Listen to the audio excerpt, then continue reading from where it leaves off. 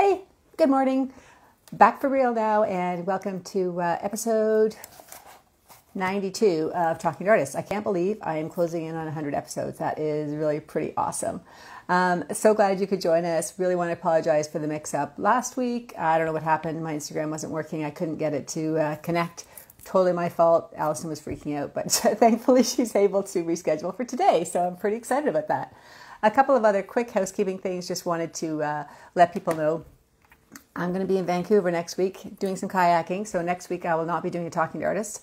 But after that, we're getting back into the regular schedule. So pretty excited about that. The other thing is that I will be then doing the Baby Studio Tour. There are 22 artists showing in 8 locations. So check my website for that. So that's kind of cool because you get to go into artist studios and art and kind of check out and see what they're doing, which is always a fun thing. After that, I've got the North Toronto show, which is again at my house in North Toronto. So that's always fabulous to reconnect with my neighbors, and looking forward to that. Heading off to Ottawa to do the New Art Festival, and then the Riverdale Art Walk, one of my favorite long-time shows. I think this will be my 13th, 14th year. I'm not sure yet, but anyway, looking forward to seeing everyone there. So without further ado, let's see whether or not Allison has joined us.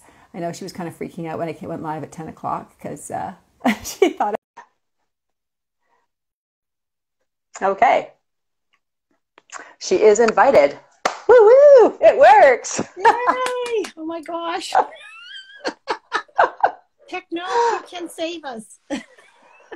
You know, it was so frustrating. I probably, last week, I disconnected my phone, I rebooted my Instagram, I redid everything, and it was just like, it must just have been an Instagram thing. I don't think actually it was me, but my kids always make fun of me because they always say that I have this weird technical thing where anything I touch that's technology basically screws up. Yes. My phones, my watches, my laptops. I was just talking to my brother. He says, Allison, you're the only one that can take a plug-and-play device and not be able to use it. It just, I think I should be quite proficient, but I'm just not. So, oh well, what can you do? Yeah, I know. My kids think I got some sort of magnetic charge. Even when I was working corporately and I had a laptop and the IT guy goes, oh, come on, Kate. Like, honestly, you dropped it, right? I'm like, I did nothing to it. It just corrupted again.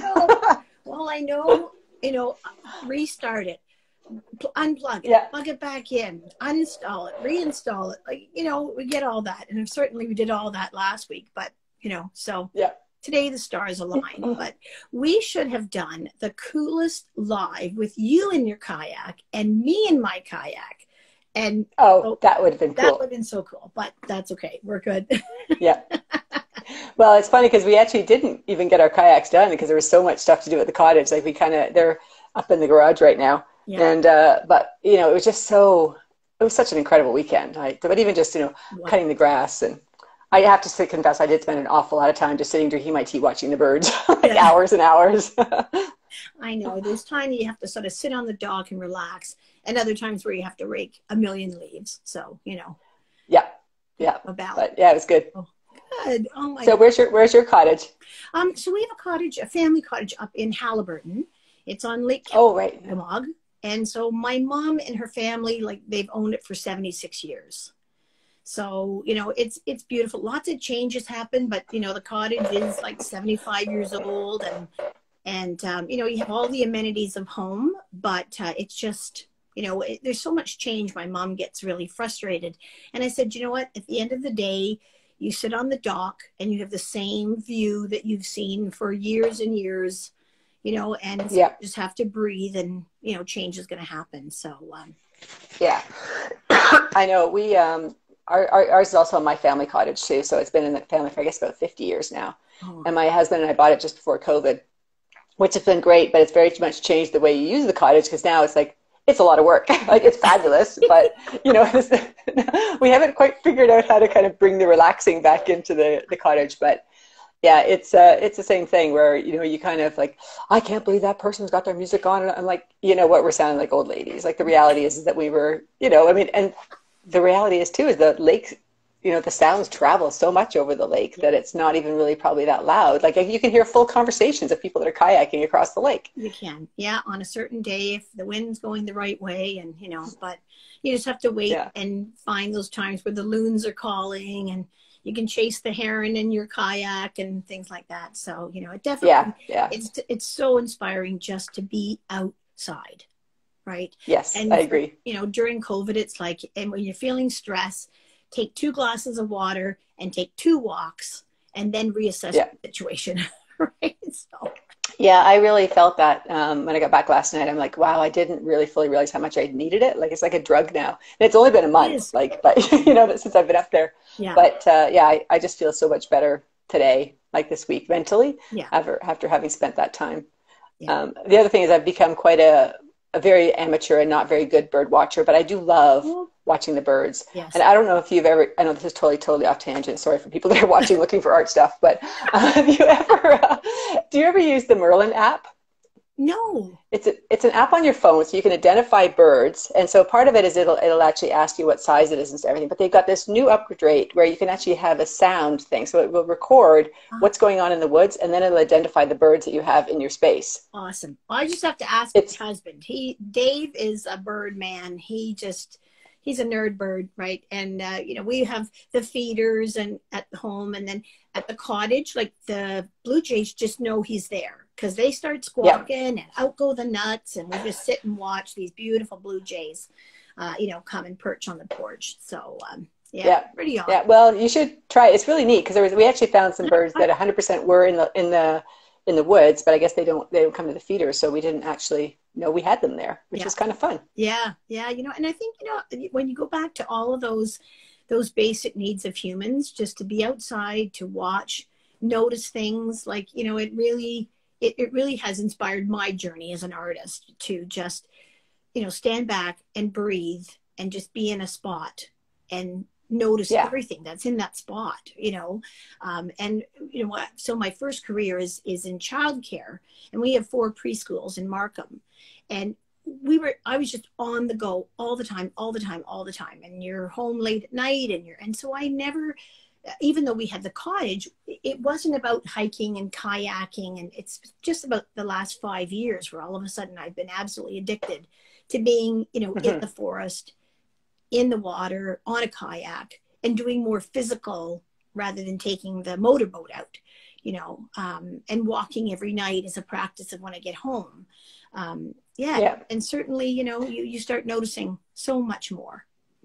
No, I agree, because when I was working full time too, like, you know, the cottage had a very different meaning for me. Like, it was really, by the time I got there, I was exhausted, right? So really it was about plugging off, like just reading a book, sitting in the hammock, you know, like floating around on the floaties. We don't actually have any watercraft that's motorized. So it's all, and the lake is very small, which is great. So it's all pretty much kayaks and stuff.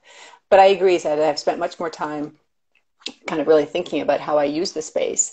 And then, you know, when you kind of look at your art, you're kind of going, oh yeah, nature inspires my art. But you actually, when you think about that deeply, it's just like, well, yeah, it's been the constant thread in my life that's kind of held everything together that allows me to kind of function and tap into those things that are not the alligators nipping at your ass. Yeah. And, you know, it's really when you stop and you start noticing things, like, you know, when we have a beautiful field out the back here and so you think, oh, well, you know, there's a green field, but really when you're standing in it, like, you notice the purples and the lavenders and the beiges and the dark greens and the brown and everything that makes up that. And all of a sudden you think, oh my goodness, you know, you've been taught that for years.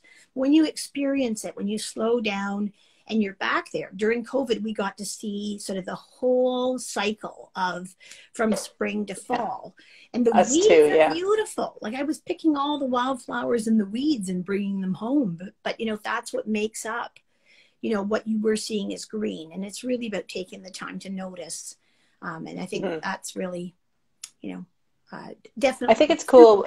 Yeah, I think it's cool when you can kind of, you absorb the energy and the emotion of the space that you're standing in. Yes. And then being able to kind of look at it, I won't say critically, but with an artist eye. Like, one of the things I love to do is, you know, if you're looking at even sunsets and stuff, and you can kind of identify, how would I make that color? Like, that color is cerulean with a little bit of white and a touch of Naples yellow or whatever. You know, you kind of go through this whole thing, which I think is really kind of an interesting way, because it forces you to really look really carefully at the colors that are actually, I'm just using the sunset because I was just doing that yesterday or the other day, because it had all these lovely lavenders and stuff in it. Yeah. but I think it forces you to look at things really closely. And I remember my drawing teacher always say, you have to draw what you see, not what you think you see. And I think that that is really where an artist really brings that close, I don't know, they look at something closely and then they can kind of share it with other people and break it down in a way that often other people don't see. They see the green field. Yeah, yeah, yeah. I think, looking at something, it really is your interpretation of it. Mm-hmm. Like I look at something and then there's my lens that I'm painting through. And then there's the viewer, my collector's lens, that then they add another layer of a relationship on top of that layer, on top of what we're actually seeing. So, it's really interesting now that, I've got the art business going, and, it's been fast and furious over the last year and a half. I'm so blessed, but I'm working like 20 hours in the day to do first career jobs and second career jobs. And but it's just been, now that I can sort of sit back and understand, now I'm looking deeper into what I'm actually doing and who is looking at it and what relationships that we're forming just by coming to see me or seeing my website and that. So, and also finding out where watercolor fits into the art collecting world, because I see these pieces that are absolutely huge, on canvases, and I think, oh my gosh, how could I ever do that in watercolor? And then it's like, but do I have to do that in watercolor? Mm-hmm. So, my 52 Peonies project was kind of my response to say, oh, I'm gonna make this great big peony in watercolor, but oh, wait a minute, I don't even know how to paint a bloom. Right. So I was kind of like, oh, okay. So, I've painted almost 52 peonies. I started to paint a 27. So stop. I'm going to stop you. Yeah. So can you go back? First of all, we haven't even done Allison is a watercolor painter, if you hadn't already got that, because I completely skipped over the old introduction thing. But I did want to talk to you about and I want to get back to kind of like your journey and stuff, but what was the origin of the 52 peonies? Start from the beginning on that, because I think it's quite fascinating that you just randomly decide, I'm going to do peonies, don't know how, think I'm going to do 52 of them. What's the process there? I know. Well, okay. So, 50, I know, normally I do landscapes. I love landscapes.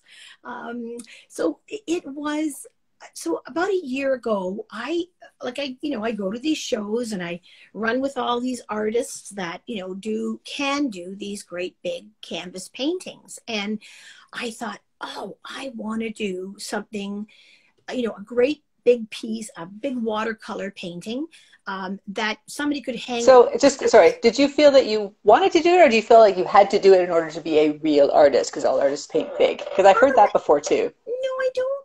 I just, I wanted to be, I guess, a little competitive with the artists that can paint large pieces, right? Because I'm thinking, does someone really want like a poster size over their couch, right? So, and in terms of, watercolor, I thought that I was really limited by the size of the paper. But, in exploring what I did, I really thought, wait a minute, I don't have to, there's more to life than just a sheet of paper, right? So I'm thinking now way beyond, and oh my God, it's just flooding my brain, but I need to make sure that my project was to paint these 52 peonies. So I started out with, I saw an artist with this gigantic, glorious rose. And it was just a single bloom. And I thought, oh, I would love to do that in watercolor. I love saturated colors, but it's got to be impressionist, right? So I'm like, or expressionist. So I thought, I'm going to do that. But then wait a minute. I don't focus on one rose. It started off with a rose. And then my husband brought me home the most glorious bouquet of peonies. And it's a year ago, almost this week, that he brought them to me. And I sat them on my table and I just watched them open. They were open like every hour was different. And then, the light was shining in my leaded glass door and threw rainbows on top of them. And I'm just like, oh my gosh, okay, this wow. is fun. That's an epiphany. Well, it was just fabulous. I'll have to post on, because it just was like, right? And So then I was also studying, so I'm a Mastrius artist. So Mastrius is an organization that pairs emerging artists with master artists. And I was working with Veronica Funk. And so she was showing us these beautiful projects that she does about like 100 women, 100 grandmothers, 100 mean women, like all of these projects. And I thought, well, it'd be really interesting to do a bloom a week for 52 weeks, right? And then that would bring me back to peony season. And I would hopefully have the skills to create this great big bloom. And it's also been a fun story because so many of my followers on my email, now I have something to talk to them about, right? Right. So I show everybody the good, the bad, and the ugly about painting with watercolor. So I have shown the good, the bad, and the ugly in these newsletters, right? And I'll say, what the heck happened here? I have no clue. But I have to honor the journey. Right. So, yes, so I'm not afraid to show what I can do and what I can't do. And so this past weekend, I tried a big peony just because I thought I don't want to leave it to the last minute, which is also something that I work on because I think usually I'm last minute Allison running around trying to get things put together. And so I've really said, no, you know what? Enjoy this journey. Be well prepared. So were all these peonies designed originally to be all the same size, or they were all different sizes, or they were just whatever you felt like you were going to grab? Well, I thought I was going to do a 12 by 12. So I have Arches paper. It's in a 12 by 12 block. And, it's really easy to pull it out and to put it on the table and to paint it. I use pictures that I've taken out in nature. Lots of my subscribers have sent me peonies from their garden. It's been the most fun journey because I've had some of my followers send me places of where to go because there's peony gardens. Someone told me about the Oshawa Peony Festival, which I'm going to be in a month's time. So on June the 11th and 12th, there's the Oshawa Peony Festival, which is almost like an Edwards Gardens out in Oshawa. And there's all vendors and stuff that are all, related to florals and peonies at the time. So that sounds awesome. Yeah. So I'm going to launch all 52 plus the big one. So, yeah. And so you're working on the big one now. Yeah, I thought I'd take a stab at it because Lord help me, I don't want to be like a week before the show and I can't paint the friggin' thing, right? I'm like, okay. And actually, I'm quite surprised. So, and I'll show you. So behind me I put this all in my bedroom. So this is 30 of the 52 peonies that are hanging in my bedroom. Yeah. So they're like floor to ceiling almost. And, yeah. And so I wanted to see what it would look like. There's there's about 25 more to go, but I've painted up until 47. So I have 4 small ones and then whatever I choose for the large one. And so I'm going to mount it on a birch panel and cold wax the front of it so that somebody could hang it above their couch and have this great big peony bloom. So what has been your kind of learning through that process? Like, obviously you've learned techniques and stuff by doing it that much, but what else have you kind of learned about kind of yourself or your style or your journey? Yeah, I researched, I did more research. I sketched peonies. I wanted to find out the origins about peonies. So I think we tend to stay static, or some artists can tend to stay static. And I think it's when you learn something new, it puts you in that disequilibrium, right? And so you want to be, I think in life, I think sometimes you really need to be in that disequilibrium space. And it's uncomfortable to be in that space. And so, in my first career, my second career, your family life, everything, I think when you're in that challenging research kind of space, you learn so much. So you know, to focus, to try not to do, I didn't want them to be like in realism. I want them to keep my style of the fast brushstroke, saturated colors. And so, yeah, and lots of color, right? So even a pink bloom, I love the pinks when they, and the reds when they touch green and when they touch gold. And so I've really tried to utilize that, what I know and love about what I do, with some new strategies and techniques. So learning about painting a sphere, like I was never in art school. So I'm like, oh yeah, painting the sphere with the, with the light source on it. Right. That would apply. So, well, sometimes you just have to be ready to wait until you're ready to learn that stuff, right? Exactly. So that's awesome. Yeah. So, you can really get tied up in your own voice, but your own voice has to grow always as well too. Yeah. I think, I think it's also interesting how, I was just looking at Facebook the other day because I was posting something and something came up that I had done, I guess 13 years ago. So a long time ago, of my original collection. And it's funny because I've been that original collection has been coming up a lot recently, and I've been playing with some little 12 by or 6 by 6 of the same thing. And I kind of feel like I feel like I took it as far as I could when I did it originally with the skill set that I had. But I kind of feel like now my palette knife work is more sophisticated, and I feel like it's worth kind of going back and continuing the journey, as it were, like re-exploring it and taking it kind of that level further. Yeah. So I think it is always interesting to kind of sort of, roll around what you're doing and sometimes go back, but not in a way that's kind of like a comfort zone, but in a way to kind of continue a journey that you weren't able to do at the time you were doing it. Yes. Yeah. And I think, it's so important to keep your history. Sometimes people look at their original work and they say, oh God, that's awful.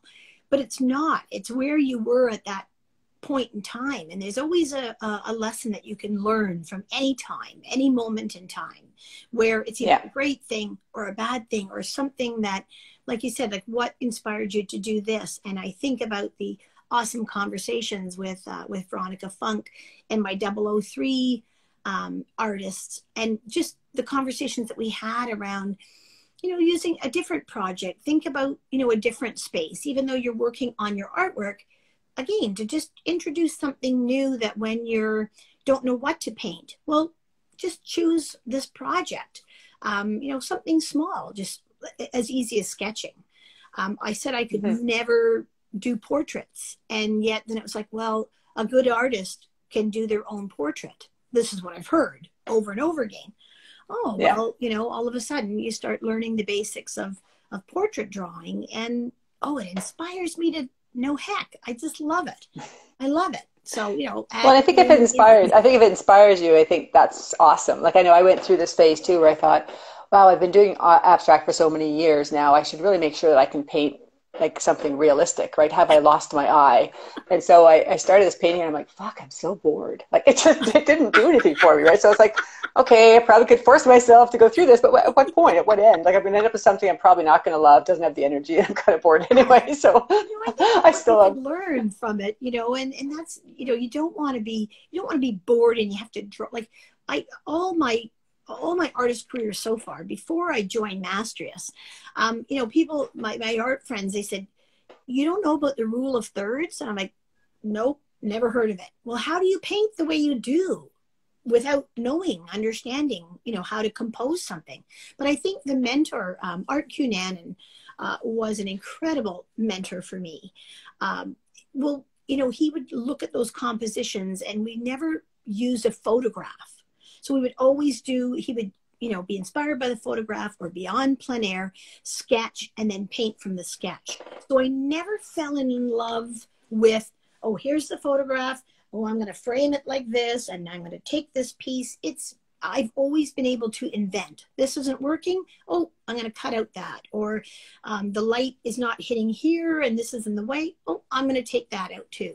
So, I think that strategy was, really instrumental in But you also come from a creative family, right? Like I think just because you don't consciously know the rule of thirds doesn't mean you intuitively don't understand the rule of thirds Right, and the right. golden rule and all that kind of stuff, right? Yes, yeah, and or painting a sphere, right? Like, oh Yeah. yeah, it's a Because ball. I think that it's one of those things that if you come from a creative family, and I think your great grandfather or something was an artist as well, right? Yeah, Then I think that you're surrounded by art, and I do think there's something genetically that allows you to sort of see things in a bit of a different way. You have to hone those skills. I'm not saying it just comes naturally, but I right. think you start off with Yeah, being able to see the world that way. yeah, yeah. And if you had said to me 8 years ago that this is what I'd be doing, talking to you today, sharing my business of art and my inspirations, I would have thought you were absolutely crazy. But People think that. that too. But it was on a bucket list because childcare is my first love. It's been dedicated my whole career. The schools that I run, we have a beautiful philosophy from Reggio Emilia where like an artillerista is part of the team, highly dedicated teachers with an incredible philosophy about how we are as humans living together in group in this world. And so I've always been inspired by children's graphic design and how they learn to communicate through graphic art. But I never had time for the art class or the art school. And so finally I took a week's holiday after, I guess, maybe 14 years of no summer holidays. And I took a class at the School of Fine Art in Haliburton. So I studied with Gary Chapman. His technique was wet on wet. There wasn't any drawing, so that didn't scare me off.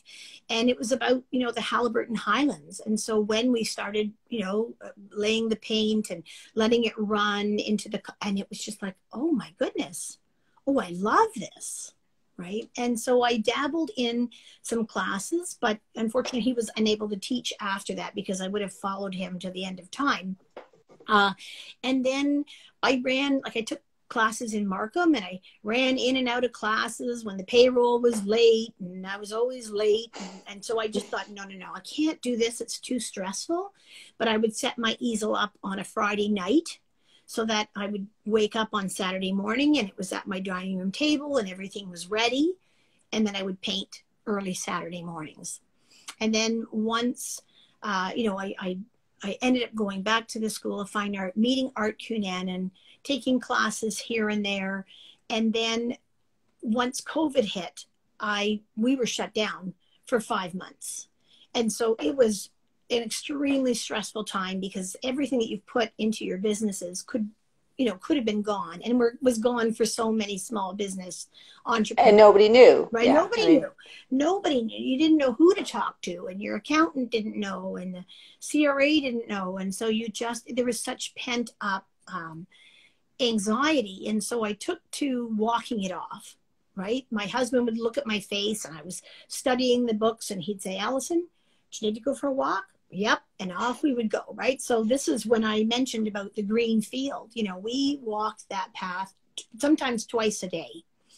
But what I did do was I set up my easel in my bedroom to get away from my family, right, and have some private time to paint. And the painting became kind of my meditation where I could lose myself in a painting. Because Lord knows I couldn't sit still for yoga. There's no way, right? I know. You just never do. Yoga just doesn't move fast enough for me. Savasana is painful. I'm like, okay, what am I going to do next? I can't lie here. I can't be quiet, right? I know. Yeah. The bane of extroverts. Exactly. So then the easel went up and it stayed up for good. And I put it so now my living room is my studio. I took the living room, I cut it in half, made a square with the couches, and now I have this lovely space by the windows to paint in every day. So, it's, there's always the good and the bad. There's always a silver lining to the rainbow, to the rain clouds. And just sometimes you have to wait to see it. And so, yeah, painting really rescued me. And then I launched during that quiet time, a group. I followed Julia Veenstra. She's always been a real favorite artist of mine. I'd see her at the One of a Kind show. And I thought if she ever did lessons, I would try to do, move from watercolor to acrylic. And so during COVID, she did the paint along with Julia. Yeah, every Friday. Those are awesome. It was like, we have to be at the cottage by 1 o'clock because I got to be on to see Julia. Yeah, I know. I tried too. My Wi-Fi at the cottage was so bad; it kept coming in and out. I'm like, I really want to see them because I just love the way she paints. I love the way she's watching her. Trying to get the the Wi-Fi. And and then, so when she announced that she was going to be a Mastrius artist, I had no idea what Mastrius was, but we joined that. And so, learning the business of art from Julia Veenstra was brilliant. And so she's awesome. Yeah. She's fantastic. And so I met the group of ladies that I work with now, and we call this 003, but now we're going to be 9 Online Gallery. Yeah, I saw that. That's so cool. We're so excited. And so there's the 9 of us, and it's like nobody in, nobody out. Now this is it. We are the 9. So stop. I want to stop for a second. Stop. Yep. There's so much stuff. I need you to breathe for a second. I know. So you've mentioned Mastrius a couple times. Actually, what I'd love to do is maybe go a little bit into Mastrius in terms of how that kind of helped you or what the structure was and how that's still supporting. And then I would love to hear all about your 9 Online. Yes. Okay. So Mastrius, Julia Veenstra is a master artist. This incredible organization is based out of Calgary by Julie DeBoer, and Mark DeBoer has they started this company. And so what they've done is they choose master artists from global, like around the world, and there's a group of no more than 9 artists who can sign up for. There's artists that like work on technique, on business, on a little bit of business, a little bit of, you can do critiquing, you can do how to find gallery representation. And so usually sign up, it's a monthly class. You have a mentor. So our mentor is, Heather Kinahan. She is just like, she knows how to wrangle us and keep us motivated, keep us organized. And so in my group, there's 4 Calgarians, 4 Ontarians, and 1 that lives in Dubai. So Jane Elliott Love, she's in Dubai, but she is originally from Ontario. So she comes here, during cottage season. So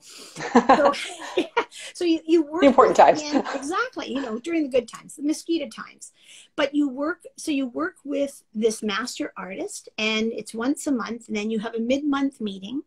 They also have like different challenges that you can do every month. And so you can be a full-time Mastrius artist, or you can be part of the community network of art and have access to all of these master artists who come and critique your work or talk about gallery representation or, oh my goodness, talk about color and composition. And so that you can invite, a friend to come in and see and register for an evening during the week. So it has been, the 9 of us, we just became so close so fast. And in our group, there is somebody who can do something, right? If you're having technology problems, we reach out to the artists. And, many artists said, oh, I feel so isolated. Well, that's one thing that I have never felt yet as an artist, because, this group is just absolutely phenomenal. And so, you have these opportunities to meet, in community. And then our group went from Julia Veenstra to Veronica Funk, who's also a Calgarian artist, just so inspirational. We did 6 months with her. We did 6 months or 4 months with Bob Burridge, he was fantastic too. And now we're with Ardith Goodwin. And she has just, I guess we're all ready for this huge explosion. And how do you ever have access to all these artists, really, in the privacy of your own home, right? Mm-hmm. So, it's a fantastic community to be a part of. And then we learned about, your work and your network. And so, some of the artists in the 003, we were in your Pi Art Squared show. And so we send out, that was cool. Oh, try this. Oh, Blue Crow is looking for people. Oh, this. We're always, we're always inspiring. It really is incredible and we're not competitive. And that's the most amazing thing about Mastrius, is that you don't feel that you're competing against anybody in this group. And that is really, really important as an artist, because you get online, you see how fabulous other people's stuff is, and you can really get yourself carried away and derail your own intentions really, really quickly. So that's the other thing that the Mastrius groups, they just say, you're not in competition with anybody else. There's room for everybody. And, and that's their own mentor. Come together, work together. We can all aspire together. And yeah. It's funny because, one of my phrases is always a rising tide floats all boats. Yeah. And that's really exactly what you're talking about. Like, we can all benefit from each other's learnings without kind of that competitive spirit doesn't need to be there. No. Yeah. And it's great because it's those kinds of people, when you start, connecting with those kind of people, you just draw in more of these kinds of people. Right. And so, because I was talking with you, Karen Jaffrey in Markham, a Markham artist that I know through a friend, first career and second career kind of, butted heads. And so she started to chat with me online and said, oh, you need to get into the Pie Art Squared. Oh, your work is beautiful. And so, here's a professional level artist just reaching out and checking in with you, and I can't even begin to say how incredible that is, that you invited us, to be in your show. And now here I am on, emerging artists. Like, I just have felt as an emerging artist, so incredibly, supported. And Marjolaine Hart, I love her work. And she did the same right when I started. This is what your technique is, or that your influence is. And I'm so blessed. I could just burst. So blessed. So, yeah. Yeah, I think it is. I've certainly found that through the Artist Network group of artists as well.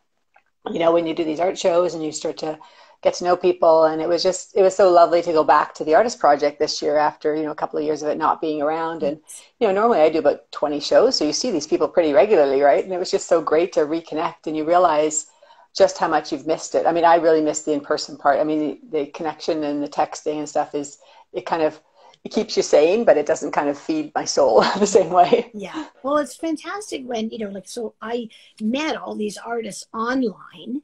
And then when you go to shows, so it was the Stouffville show, the at Latchmart show. I did that last year. Yeah. Well, that's how I looked across, I turned, glanced across a crowded, market, and I saw Marjolaine, and I was like, oh my God, I know that.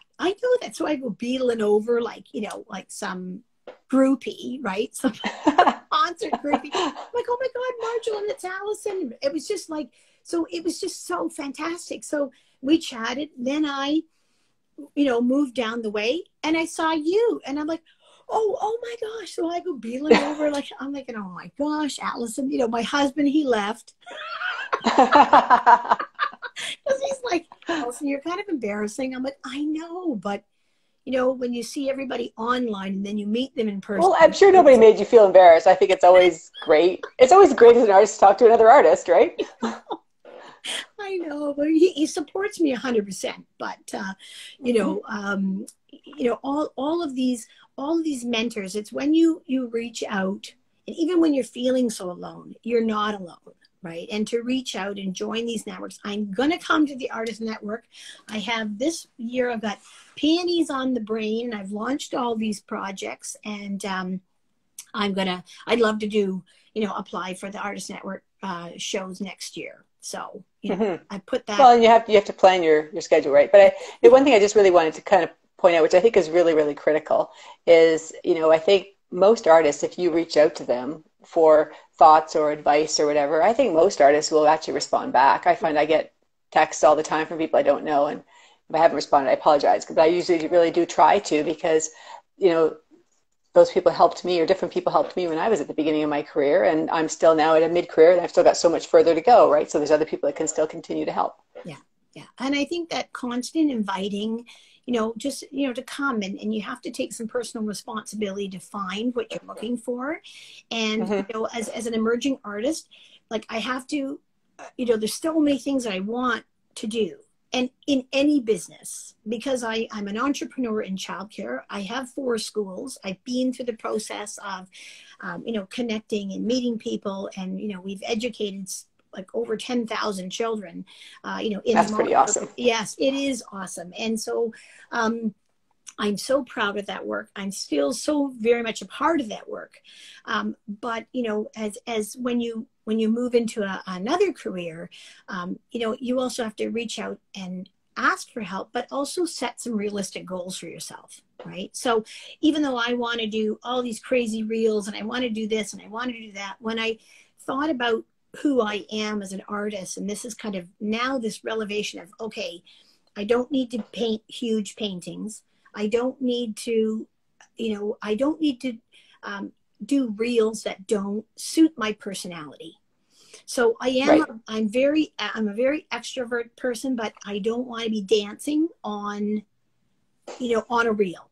Right. So what I thought, because that's the thing this month. Well, like, I know. But what I do is I want, my art is I want you to transcend yourself, standing in a moment, looking at a fallen down barn or standing on a bridge and just listening and breathing and smelling everything about that forest. And so I want to transcend that moment with my viewers. And so that's what really needs to happen in my reels. Yeah. So you can. I think that's a really important point. I think there's you can spend a lot of time chasing a bunch of stuff. There's a fine line, I think, between chasing everything that's new and also going, okay, I'm not sure if I want to do reels or not, because I'm not really sure exactly how they work. So I need to at least do some exploration to see if that fits for me. And if it does, what's my authentic reel, right? Yes. Yeah. And so sometimes that kind of contradicts my personality, because if you're standing in front of me and I get a good glass of wine or a yummy meal or whatever, I always do this, like a happy dance in front of friends and family. But I'm thinking, okay, this is public. So I don't.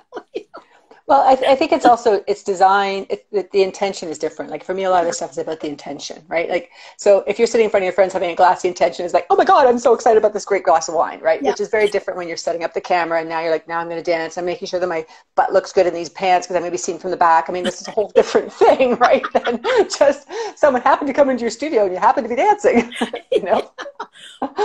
Yeah, exactly. So, I think, as an emerging artist, I've chosen like 5 plus, but I try to think about 5 things, right? So, right now I'm really exploring. I need to explore. I've come to a crossroads now where I love these peonies and I love to paint peonies, but I love landscape. And so, I have to understand where I fit in now in an art collector's market. And I didn't know that really 2 years ago. Right. My goal was to paint and to paint more often and to do a website and all those kinds of things. So, I'm really trying to explore that. Nostalgia has a big part of what I do, that, it's sort of, again, standing in that moment, remembering that moment and being able to bring it home and collect it and hang it on your wall. So, the characteristics of a nostalgic person, right? So I'm looking really into those kinds of research now. And then sort of saying, okay, what can I do with watercolor? How big can I go? And then knowing, do I really need to be there? So I'm looking at other artists who are similar, to mine. And I know who they are, but I don't know their story. So I thought, okay, so there's some research, that I need to do. You should listen to Hillary Slater. I interviewed her probably about a year ago. She's got some interesting stuff.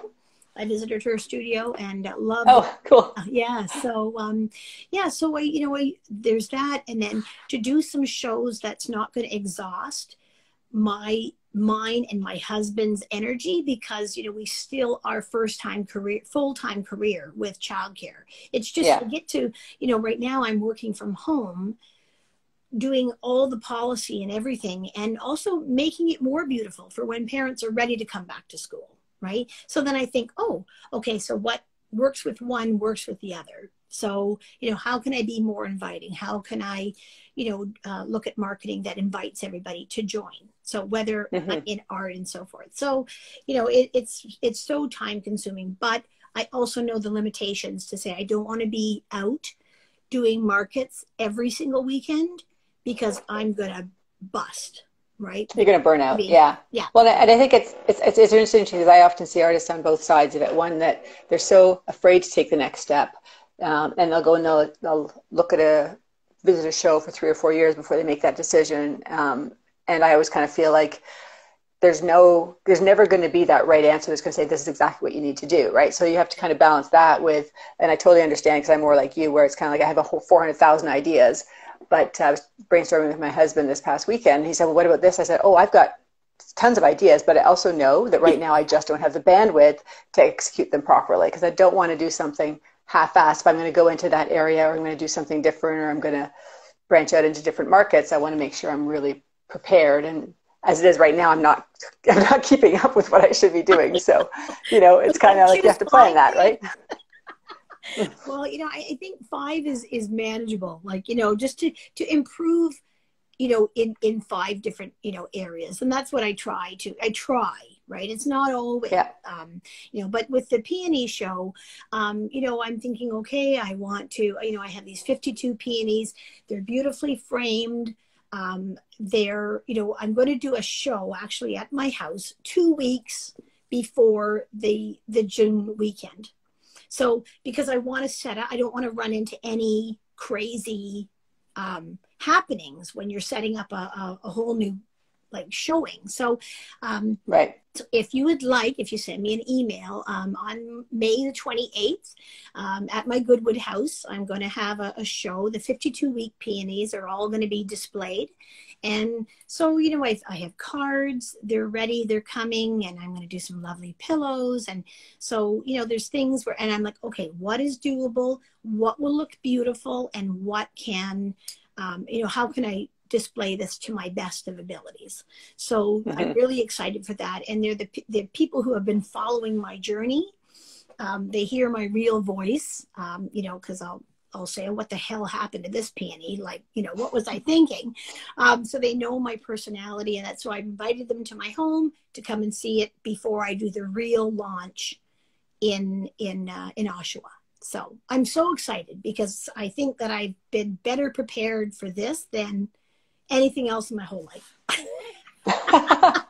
Well, it sounds really incredible. Unfortunately, I've got a show that weekend. Otherwise, I would love to go up and check out your peonies. Weddings. I'm like, what do you mean you're oh yeah, we can allow to have weddings again. Yeah, because everything's it hasn't happened the last 2 years, so everything's happening every single weekend, right? Exactly. But if just follow, be a subscriber, and have some special, prices for the people that come to my house at first, because they've been part of that journey, and I want to ask them, what could I do different? Is there anything that that you see that needs to be here? So then I have another 2 weeks before the real launch, at Oshawa. So, yeah. So it's your soft launch. And are you selling them separately then? Yeah. So I'm going to sell, the individual peas separately. Some of them, nobody, they're not going to want them. Right? You don't know that. There's something for everybody. Because if I had it my way, I would do sort of the good, the bad, I need 2 positives and a trial, right? So that, because I feel that when I learned watercolor, people can't believe that I didn't have an art background, or that I didn't, that I've only painted for less than 8 years.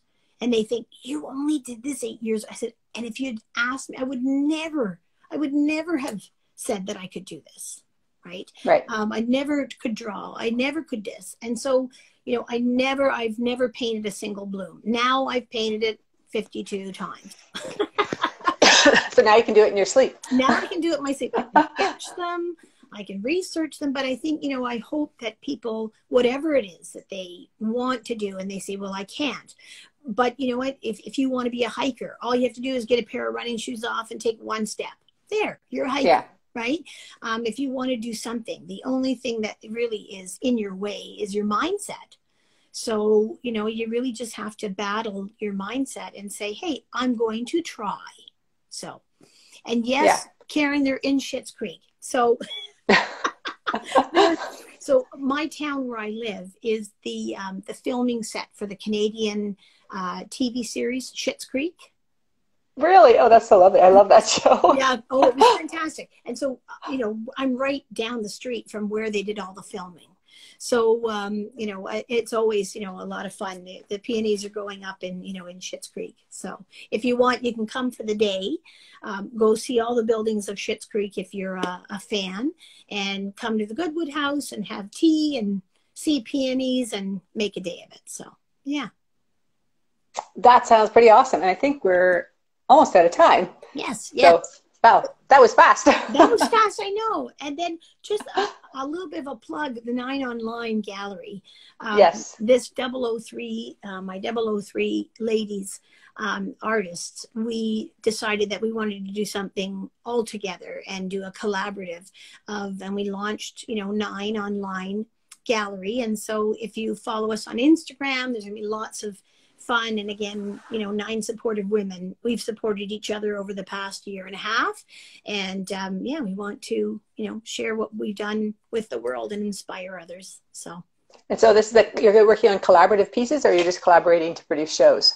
Well, it might be like we're going to all be sort of, individual within a collaborative, and, show work and do online shows. And then there might be pop-up shows and guest, appearances by other artists and, kind of just support give back to the community, what the community certainly has supported us with. So it's going to be really exciting. So oh, that's awesome. I think you'll be interested in my guests that are coming up. Stephanie McLean is part of a group of 7 artists from Canada, the US, and I think Australia. And they actually are working on a collaborative painting. So they kind of actually physically ship it from one location to the other, and the next artist works on it. Oh my goodness. So I'm interviewing all 7 of those artists. So I think it'll be quite fascinating. McLean artists? Stephanie McLean is her name. I don't know if they have a name yet, because I'm interviewing her in a couple of weeks about the initiative. But it's watch that for them. I know I've tried a couple of collaborations, and they're tough. They're hard. Well, and it's interesting because when so Bob Burridge and Kate Burridge were working with us because we were just starting and thinking about this. And Bob is the artist. Kate is the mastermind behind all of the marketing and so forth. And so she. She was encouraging. She says, like for a group of ladies, there's really no one that has to be in charge. There's no real pushy. There's nobody who's really annoying. Right. Well, that's good. Yeah, exactly. And we met, so after COVID, the Calgarians jumped on a flight and came to Ontario. And so we had 8 out of the 9. And we had a retreat, and we just loved each other for 5 days. It really kind of, wow. When you live with somebody for 5 days, and we painted together, and we supported the Georgian Bay studio tour. And it was, we wanted Julia Veenstra to come together because she's the artist that we all followed to get to Maastricht.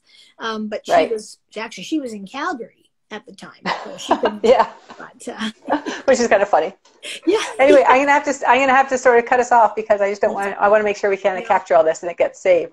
But I have so enjoyed talking to you, and I really love your work, and I'm so glad you joined us at Pirate Squared, and hopefully you'll do it again next year. I will, and I will be applying to one of your shows for sure next year. So it's on my list.